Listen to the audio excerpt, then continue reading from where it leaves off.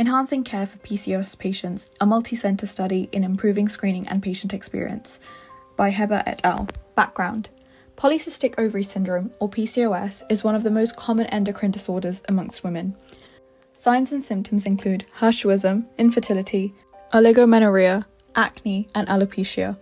Emotional and psychosexual well-being is also affected. Several studies have established a strong association with increased anxiety, depression, and body image distress. Most models of care currently assess and manage cardiometabolic risk, but very few screen for emotional and psychosexual well-being, and there is no specific advice on management. Objectives: enhance screening for emotional well-being in PCOS patients, explore patient experiences in different clinics, and analyse variation in emotional and psychosocial well-being across demographics. Methods: a prospective cohort study was conducted from October 2020 to August 2021.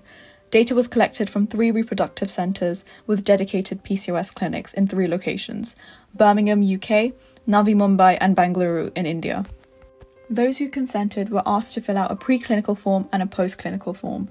The preclinical survey had questions on demographics, hospital anxiety and depression, body image concern inventory, beliefs about obese person scale, and female sexual function index. The post-clinical survey included questions to understand patient experience and lifestyle recommendations patients received in clinic. Results: it was found that there was a higher frequency of screening with surveys than ad hoc screening, higher incidence of anxiety, depression, and sexual dysfunction in those women in India than the UK, and a higher incidence of body dysmorphic disorder in women of white ethnicity. Discussion: current methods for emotional screening is inadequate regardless of the model of care.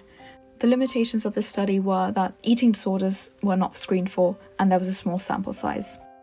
Conclusion: this study found 3 models of care where screening rates improved via the surveys.